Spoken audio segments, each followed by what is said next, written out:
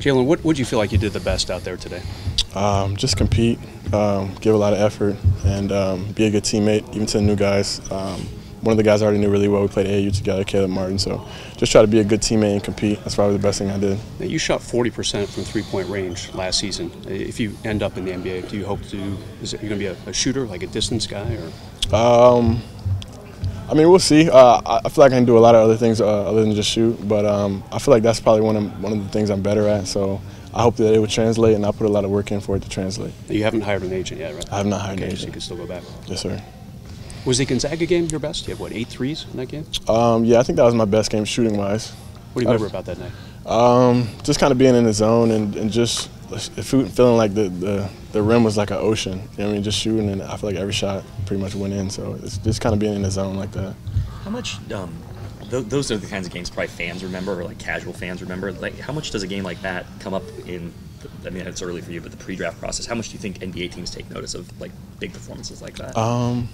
I think teams would definitely remember that a lot, but I don't even think that was one of my best games like overall. You know what I mean? I had a bunch of games where I did a lot of stuff on both ends of the floor and just affecting the game in different ways, and so I feel like shooting-wise that was probably one of my better games. But as far as affecting the game, I'm sure the NBA teams will see different things too and consider other games to be some of my better games. When you were shooting here, and see a three-point shot is a little bit longer. Yeah. Did that affect you at all? Any difference between that and the college three-point line? Yeah, there's definitely a difference. I'm getting really comfortable with it. I obviously didn't shoot at my best today, but I feel like I'm pretty comfortable with it. I don't notice too much of a difference with catch and shoot. Sometimes off the dribble you can notice it's a little bit farther, but just continue to work and just continue to get better and just get more used to it. So the idea that these guys are now shooting threes like their layups in the NBA. Right. Does that impress you more after you get out here and trying to do the same thing yourself? Yeah, it's definitely impressive. I'm a competitor, so I obviously try to improve and get my shot to where theirs is, but obviously they have some time on me, so just trying to get better every day is pretty much my focus from shooting the NBA three. When you only have a couple of hours to show what you can do you try to show the entire breadth of your game, or do you focus on like trying to show that you can be great at one thing? For me, it was trying to show a little bit of everything, just competing. I did make and take some tough shots today, but I feel like I want to show everybody that I can do more. You know what I mean? I'm just known as just a shooter, and I feel like I can do a lot more coming off the ball screen, shooting, creating. I did some of that today as well. So it is kind of like a small like time frame to be able to show everything, but I feel like I handled it well today. Were you surprised by the emphasis on defense? Not really. Lakers, I mean, I knew they were a good defensive team, and I didn't know they finished top 15 in the league, but I know that watching the games, you can really tell that their guys put a lot of effort and emphasis on defense. Who brought that up? I can't remember his name. It wasn't Coach Walton.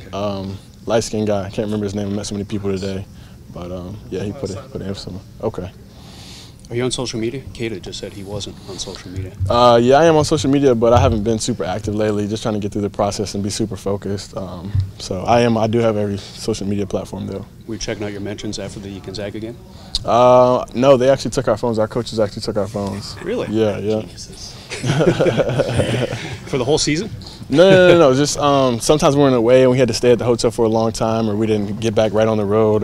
Sometimes they felt like that was important just so we could get our rest and be ready for the next day. Because you know, what I mean, after midnight, you don't really want to celebrate the win too much because you got to get ready for the next opponent. And sometimes we were even looking at the film after a win for the next opponent, so you don't want to celebrate the win too much. You know what I mean? It's not a national championship, so that was a big emphasis on our team this year. So.